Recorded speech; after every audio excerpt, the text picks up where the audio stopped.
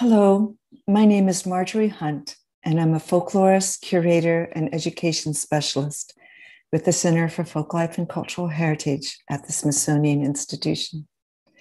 I'm pleased to have this opportunity to take part in the digital lecture series on presenting the cultural heritage of diverse communities, given by curators at the Center for Folklife and Cultural Heritage.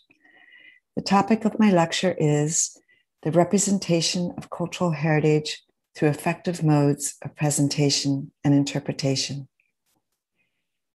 I will be speaking for the most part about my experiences as a curator at the Smithsonian Folklife Festival, which, with the exception of these past 2 pandemic years, has taken place every summer since 1967 outside on the National Mall of the United States in the capital city of Washington, D.C. But I want to underscore that much of what I will be sharing with you today is transferable to public presentations of cultural heritage in a wide variety of formats and contexts, whether it's inside a museum, a cultural center, or community hall, or outside on the streets of a village or in a town square. Each program at the Smithsonian Folklife Festival is unique in terms of its conceptualization, themes, participants, and goals. Each has its own particular set of challenges and constraints. Yet all of the programs share a common overarching goal: to provide a platform that enables tradition bearers from diverse communities to speak in their own voices, to present themselves and tell their own stories, to share their cultural traditions, skills, and values with others. The great strength of the festival, what sets it apart from other mediums of communication, such as exhibitions, film, radio, and publications, is the opportunity it offers for face-to-face interaction and exchange, for cultural conversations between traditional practitioners and the public, exchanges that help to bridge cultural differences and foster greater understanding, appreciation, and respect. The same holds true, really, for any type of public-facing program that features cultural practitioners openly sharing what they know and value with an audience. During my 35 years of working on the festival and on myriad other public programs, I have compiled a continually growing and ever-changing toolkit of curatorial practice. One of the most important principles that informs my work is the fact that there is a direct relationship between modes of presentation and interpretation at the festival and the effective representation of cultural heritage. How cultural bearers are presented in a program has everything to do with their ability to engage and interact meaningfully with the public and with one another. No matter how compelling the themes and the message, no matter how virtuosic, eloquent, and dedicated the tradition bearers, if modes of presentation and interpretation are not appropriate or effective, the impact of the festival for both the participants and the public is diminished. In other words, the who, what, and why of any given program are all served by the how. As a curator, I believe that one of my most important responsibilities is to give careful thought and attention to what I call the poetics of presentation, to the collaborative construction of cultural representations that enable people to share their expressive traditions in a way that conveys meaning and increases public understanding and respect. The bedrock upon which all of this rests is strong field research and documentation and sustained community engagement. Both of these go hand in hand. Curating a festival program is a deeply collaborative process informed by reciprocal respect and an ethos of mutuality. A curator works together closely with a wide range of people, including community members, field workers, advisors, presenters, designers, editors, technical staff, collaborating partners, administrators, and many others. As the center's director, Richard Curran, has emphasized, cultural representations at the festival are negotiated and emergent. He speaks of the curator's role as that of a culture broker, a role that, in his words, involves active, respectful engagement with communities so that a particular cultural representation can be presented to an audience in a new setting in an honest way that accurately conveys its meaning. My lecture looks at how we can accomplish this goal. It explores various strategies and modes of presentation and interpretation, and considers some of the ways in which festival programs can best serve the needs and interests of both the participants and the audience. So first, I'd like to turn to program research and planning, especially fieldwork. In my view, the most successful presentations of cultural heritage at the festival are those that are based on strong research and planning on the front end, especially fieldwork with tradition bearers in their communities. Fieldwork for the festival provides critically important background information on cultural traditions, communities, and individual practitioners. It seeks to comprehend the richness and complexity of cultural traditions so that they can be presented validly and meaningfully in the context of the festival. Very importantly, it is through careful fieldwork, if it is undertaken with sensitivity and respect, that we are able, ideally, to establish a close collaborative working relationship with community members. Fieldworkers identify and document potential participants. They conduct audio or video recorded interviews and take photographs of cultural context. They make recommendations for possible presentations, demonstrations, and performances at the festival. They suggest ideas for discussion session topics, outline the steps of a craft process, and provide information about necessary supplies and materials needed for artisan demonstrations. They identify possible items for display and provide key contextual content, both written and visual, for signs, banners, program book articles, web-based media, and other interpretive materials. One example I can give you from my own experience is the fieldwork I conducted for the 2001 Masters of the Building Arts program with Nick Benson, a third-generation stonecarver and letterer with the John Stevens Shop, a 300-year-old continuously operating stone carving shop in Newport, Rhode Island. A folklore colleague in Rhode Island had told me about Nick Benson, that he was a superb craftsperson and would be a great potential participant for the Building Arts program. So I called Nick and made arrangements to visit him in his shop in Newport, and went up to see him with my audio recorder, my camera, and field notebook. And I was able to speak with Nick, to ask him questions about how he learned his craft, to take me through the process, to tell me about the different tools and techniques that he used. I was able to photograph him at work and observe his techniques. I was able to photograph his amazing workshop, which is just so beautiful and has many, many layers of meaning, as it's been in the family for generations. And as I said, goes back 300 years as a stone carving shop. And very importantly, I was able to tell from meeting and talking with Nick that he would make a great participant for the festival. He was not only highly skilled, really a superb craftsperson, but he loved talking about his work and was very comfortable sharing his skills and knowledge. And I could tell that this would be something that he would be happy to do in the context of the festival to audience of thousands of people over the course of 10 days. And field research for the festival and other public programs differs a bit from research conducted for an academic publication or scholarly presentation, in that it is primarily directed towards identifying and presenting people who can perform, demonstrate, and explain their culture and folklore to a public audience.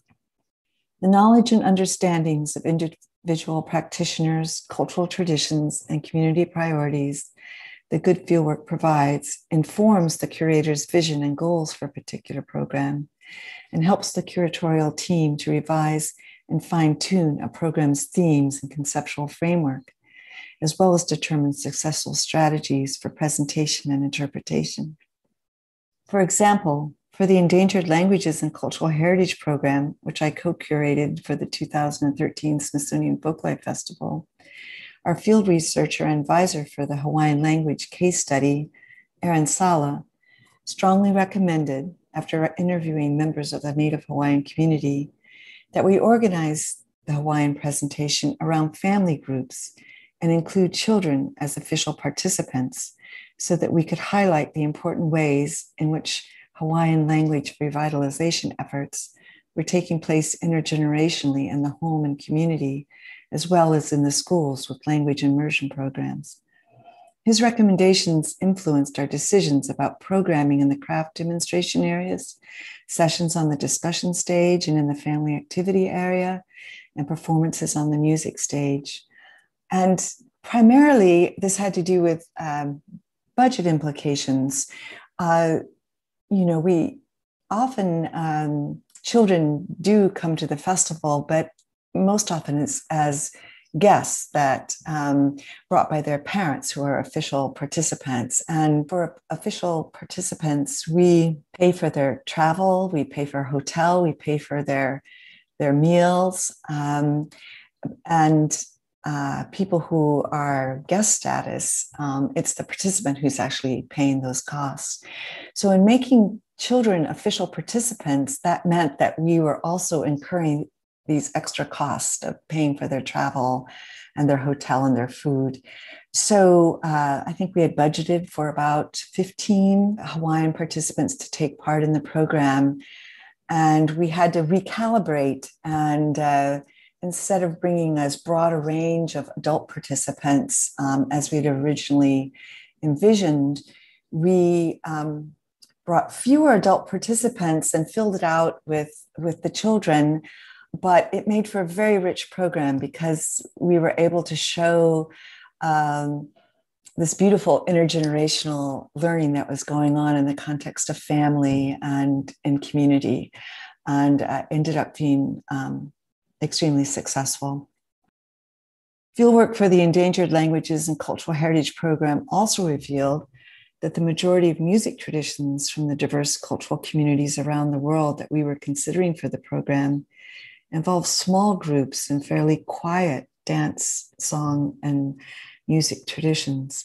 And thus we decided that the main performance stage should be a smaller, more intimate, low to the ground stage that would allow the performers to feel more comfortable and be able to connect more effectively with audience members, rather than go with a large high stage, which we had originally conceived. We also included a lovely small venue in the program called the Song and Story Circle, where participants could conduct workshops and present small-scale performances on the ground up close to the audience. For the 2006 Carriers of Culture Living Native Basket Tradition program, the extensive research and fieldwork that my co-curators Kurt Dewhurst and Marcia McDowell had conducted with Native American basket makers across the United States underscored the close relationship that Native basket makers have to the land, their intimate knowledge of local habitats and ecological systems, and the central role of harvesting, gathering, and preparing local natural materials in the basket making process. Native basket makers are ethnobotanists. We took this into consideration in our presentations at the festival, prominently featuring natural materials such as a wide variety of grasses, roots, and other plants, and displaying large photo murals of regional environments and harvesting activities. Festival research and fieldwork leads to the selection of participants, which is of central importance to every festival program. Decisions are based on a thorough program review and involved a broad range of factors and criteria. Chief among them, in my view, is the ability of participants to effectively address the major themes and messages, the storyline of the program, coupled with their desire to share their knowledge, experiences, and traditions with a large audience in a public setting. An equally important consideration is the potential impact of the festival on the participants and their communities in terms of the cultural work that they are striving to accomplish. It is important to listen to culture bearers and get their input on how we can help to encourage and support community members in their cultural sustainability efforts. A good example is the Wabanaki Indian basket makers presentation that was part of the Native Basket Traditions program in 2006. 4 distinct Native American tribes, the Maliseet, Micmac, Passamaquoddy, and Penobscot, are known collectively as the Wabanaki, the people of the dawn, and they live primarily in the state of Maine. My co-curators, Kurt Dewhurst, Marcia McDowell, and I have been working together closely with Master Penobscot basket maker and founding director of the Maine Indian Basket Makers Alliance, Teresa Secord, who is serving as a community advisor to the project. When it was determined that there was funding to invite 4 participants to represent Wabanaki Indian basketry traditions, Teresa recommended that instead of selecting 4 accomplished basket makers, we invite 3 young novice basket makers along with 1 master artisan, believing that this would have the greatest impact back home, fostering the young people's pride in their cultural heritage and their interest and involvement in their native basketry tradition.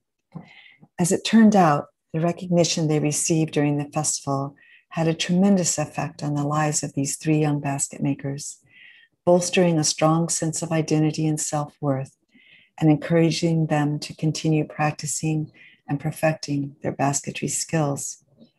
Today, they are among the most talented basket makers in their community, featured in museum exhibitions and winning major juried prizes for their artistic work. Their example has stimulated interest in other young tribal members and helped to sustain a once endangered cultural tradition.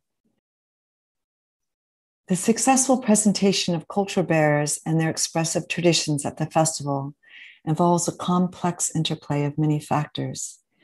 These include the overall site design, appropriate performance and demonstration venues for the selected participants, visual presentation and display, the physical setup of craft demonstration areas, participatory hands-on activities, the use of interpretive materials such as signs, photo murals, banners, and props, having the necessary supplies, tools, and raw materials on hand for skill demonstrations, the role of presenters, and much more.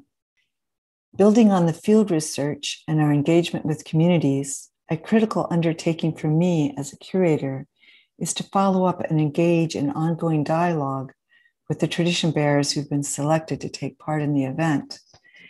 My goal in this effort is to learn what it is they most want to convey about their culture and their traditions, and to work together to devise modes of presentation that will allow them to tell their own stories and represent themselves and their communities in the best possible way in the context of the Smithsonian Folklife Festival.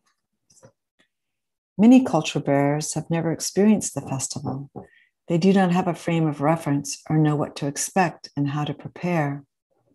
Program curators and coordinators can impart important firsthand information about what the festival is like, describing and explaining the nature of the event, what participants can expect to encounter in terms of the audience and the different types of venues, interactions, and presentations, as well as exchanging ideas about the supplies, materials, and physical setup needed for each of the skill demonstrations. And of course, we impart what we know about certain restrictions and regulations that are required on National Park Service land, which is where the festival takes place. And I can give you the example of Hispanic adobe craftsman Albert Parra from northern New Mexico. He took part in the Masters of the Building Arts program. And in talking with him before he arrived at the festival, discussing what it was that he would like to demonstrate, he said that he would like to build a small adobe dwelling as part of the program, and went on to say that he would need to dig a foundation for the house. And I was able to say, whoa, wait a minute. We are not allowed to dig on National Park Service land. And so together, and working also with our technical director, we were able to come up with a solution for that and devise a way that Albert was able to demonstrate building a small dwelling with adobe bricks on the mall without having to dig. And it took some time to figure out, but we came up with a good solution and we were able to go on from there. Albert revised his methods of beginning the building, and over the course of 10 days, he was able to work on building a traditional adobe dwelling as part of the program. Some participants may be thinking about the festival in terms of other modes of presentation that are familiar to them. For example, a number of the participants in the Masters of the Building Arts program were accustomed to the trade show model with its booths, video screenings, and glossy handouts. We were able to advise them that computer videos in the craft demonstration areas and former lectures and PowerPoints on the discussion stage do not come across very well in the festival setting. But instead, interactive skill demonstrations, hands-on participatory activities, and informal conversations with visitors are the most effective ways to connect with the public and share their skills and knowledge. From the very outset, we encourage all of the cultural bearers who will be taking part in the festival to come prepared to speak for themselves and to interact freely with the public. We also encourage them to meet and interact with fellow participants, both within the program and across the entire festival. And we work to facilitate multiple opportunities for these interactions to take place. Many times, it is the participants themselves who have the best ideas for successful presentations. Based on his previous experience demonstrating at the New Orleans Jazz Festival, Master Ornamental Plasterer Earl Barté suggested that we build a wall so that he and other members of his family can involve festival visitors, both young and old, in running a decorative plaster mold, as well as show the considerable skill required to perfectly plaster a smooth, flat surface. Stonemason Joe Alonzo suggested having a chain hoist and several pieces of heavy stone in their demonstration tent so that he could enlist the help of visitors and show them how masons carefully lift, position, and set with trowels, mallets, levels, and plumb bobs, the massive limestone blocks used to construct the Washington National Cathedral, a 14th century Gothic-style cathedral being built in Washington, D.C. Brick masons came up with a popular interactive activity in which kids could help lay a course of bricks to build a wall using a special non-setting mortar that would allow the brick wall to be disassembled every evening so the activity could be repeated again the next day. In addition to follow-up conversations with participants and field workers to discuss the nature of the festival and ideas for presentation, it's important for the curatorial team to work together closely with the festival design team and technical staff as early as possible in the process, ideally starting in the conceptual phase. The festival is a living exhibition, and brainstorming with the designers and fabricators of the exhibition yields valuable ideas for design and structural elements that help convey the main messages of the program to the public and that serve the demonstration, performance, and communication needs of the participants. My curatorial goal for the Masters of the Building Arts program and all of the artisan-based programs that I've worked on has been to create forums at the festival that will give visitors a chance to meet craftspeople face-to-face and gain an appreciation and understanding, not only of their remarkable skills, but their values, aspirations, and ideals. Working together with the artisans, I try to collaboratively construct presentation contexts that provide multiple ways for the public to understand diverse traditional crafts from the perspective of the artisans themselves. What is it that they know and value? How do they perceive themselves and their art? What are the underlying cultural and aesthetic attitudes that shape and give meaning to their work? What are the challenges they face today as they strive to preserve and revitalize their craft traditions? How are craft skills and standards of excellence being taught and passed on to a new generation of artisans? One of the main challenges that one has to take into account with public craft demonstrations is the fact that mastery belies skill. Whether carving stone, forging metal, or forming clay, a master artisan makes the craft process look easy. How can visitors to the festival come away with a better understanding of the extensive knowledge and skill that master artisans bring to the practice of their craft? One important presentational strategy is the use of interpretive signage for each of the craft traditions featured in the program. A compelling photograph and a short block of text on the sign can provide just enough information about the craftsperson and his or her tradition to prompt questions from festival visitors and provide points of entry that help encourage conversations with participants and take discussions to a deeper level of understanding. I also like to use first-person quotes from the participants on the signs that foreground a range of themes and attitudes about work and connect the public with the voices of the craftspeople themselves. One example from the Building Arts program is a sign that was outside the timber framers demonstration area. Timber framing is a craft that had died out in the United States in the early 1900s. In the 1970s, when an interested group of young craftspeople wanted to learn and revive the centuries-old craft, they discovered that there were no skilled practitioners left who could teach them. There were only the old timber frame buildings left standing on the landscape. I used quotes from the timber framers on the interpretive signage to telegraph this information. One sign had the quote, "All the old teachers were gone. The lessons came from old buildings." Another sign said, "Our teachers are the buildings themselves.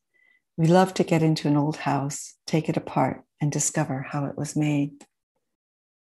The design and physical layout of the craft demonstrations are key to successful presentations of cultural heritage at the festival. The size and interior configuration of a tent or other type of demonstration space needs to allow the public easy access to the participants, and it must be carefully tailored to meet the particular needs of the artisans and the nature of their craft process. I also think it's critical to pay attention to and arrange for what I call visual magnets, story vessels, or touchstone items, such as a wide array of tools, various raw materials, finished works of art, and pieces that show different stages of the technical process. Such elements help draw visitors to the craft demonstrations and spark questions, facilitate interactions, and encourage cultural conversations. Photomurals are another effective way to contextualize cultural representations at the festival. I already mentioned the use of large photomurals for the Native American basketry program.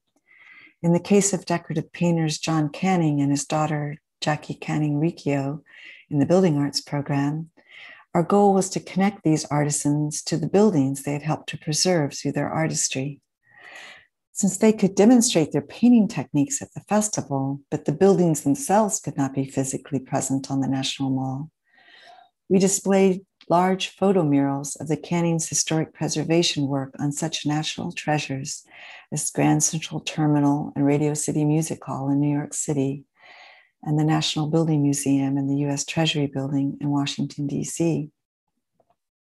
There are numerous examples of the effective use of large photo murals to help contextualize presentations over the course of the many years of the festival. One of my favorites is from the Basque program in 2016. As you walked through the program, you came upon a net maker who was mending her fishing nets in front of a giant photo backdrop of a coastal scene from her home community.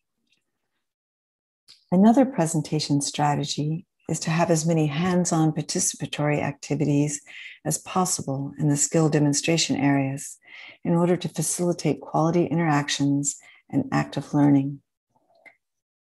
Festival visitors have been able to try their hand at cutting stone with a mallet and chisel, modeling clay pots, making tortillas, weaving baskets, and much more. These kinds of unmediated interactions between craftspeople and the public are not only fun, they can sometimes lead to learning experiences that change attitudes and transform the way people think about the cultural traditions of others. The following short video shows Guillermo Bautista, a potter from the Andean highlands of Colombia, demonstrating his craft at the festival as part of the 2011 Colombia program. It illustrates many of the points I've been making about successful craft demonstrations. You can see that Guillermo is speaking for himself, explaining the process of throwing a pot. Examples of his pottery are on the table next to him. Interpretive signage is behind him. Visitors are able to easily approach him to observe the process and ask questions. And there are opportunities for visitors to handle the clay and try their hand at turning a pot themselves. Presenters or moderators play a central role in festival presentations. As the center's former senior folklorist Peter Seitel once noted, presenters help performers and audiences build bridges of understanding. Many of you are probably familiar with the role of presenters who introduce musical groups on performance stages or who act as moderators for discussion panel sessions. I also find it extremely helpful to have a presenter for each of the craftspeople or craft traditions featured in a festival program. In the context of skill demonstration areas, presenters can help facilitate interactions between the artisans and the audience by asking if the visitors have any questions and by providing brief background information. It's important that the presenter not speak for the participants, but they can help jumpstart cultural conversations and encourage deeper exchanges by bringing out themes not immediately apparent to visitors who want to learn more, but perhaps don't know what to ask or where to begin. For example, a presenter can model questions such as, what are the standards of excellence by which good work is judged in your tradition? Or how do you teach and pass on your craft skills? I think the main thing is to avoid this sense of participant on display with people just passively watching someone demonstrating their craft. What I tend to do when I'm presenting in a craft demonstration area is if I see, a group of people watching and not asking any questions, I'll just raise my voice a little bit and introduce the participant, say a few words about his tradition or her tradition, and then ask if there are any questions. And then I might even ask the participant a question myself and get them talking, and then with the audience, and then that helps things flow.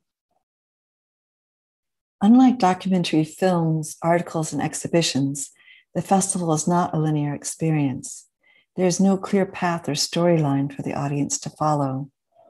Instead, it allows visitors and participants, in the words of Richard Kern, to chart their own experiential routes. This is both a good and desirable thing.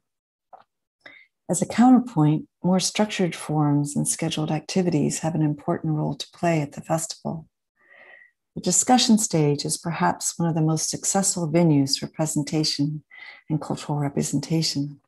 Thoughtful programming of sessions on a program's small and intimate discussion stage can frame important content and themes, and very importantly, bring together different participants to share knowledge and experiences, similarities and differences around a common topic. For example, in the Masters of the Building Arts program, we brought together artisans from different crafts, a blacksmith, a stone carver, and a woodworker, to talk about the common theme of tools of the trade. We also had panel sessions on materials matter, teaching and learning, and family-run businesses, among many other topics. In the Endangered Languages and Cultural Heritage program, a discussion session on the intergenerational transmission of language featuring Silet's Indian cultural leader, Bud Lane, with his granddaughter, Hallie, and a cross-cultural panel discussion with Welsh and Colombian participants on the role of verbal arts and music in language revitalization efforts are just two examples of the more than 70 narrative sessions that were presented over the course of the 10-day festival. The role of the presenter during discussion sessions and workshops is to frame the session in terms of its themes, introduce the participants, and ask questions of each of the tradition bearers taking part, striving to keep the conversation flowing and making sure that each participant has a chance to speak during the allotted time period, which is usually about 45 minutes. The convening power of the festival, the invaluable opportunity it gives participants to meet and interact with one another, to share and learn from one another's experiences, to forge new working relationships and friendships, is one of the most powerful and positive aspects of the festival. As a curator, I try to create space and time for participants to come together. Cross-cultural programming on the discussion stage is one important context in which this can happen. Others include participant orientations and workshops, special ceremonies and celebrations, and informal social gatherings at the hotel. In the One World, Many Voices program, which brought together more than 120 speakers of endangered or minority languages from more than 15 different language communities across the world, having the chance to learn about one another's language revitalization efforts, about strategies, struggles, and success stories, was an inspiring and encouraging experience for all of the participants. And so in conclusion, I just want to underscore again that the festival seeks to give tradition bearers a platform where they can share their skills and knowledge and tell their own stories. It strives to foster greater cultural understanding and to help sustain and support the vitality of diverse cultures across the United States and the world. For the festival to accomplish its goals, it is important to give careful thought and attention to the poetics and power of presentation, to the collaborative construction of cultural representations that allow participants and visitors to engage in meaningful interactions and which help community members present their cultural traditions in ways that convey meaning and value. Thank you.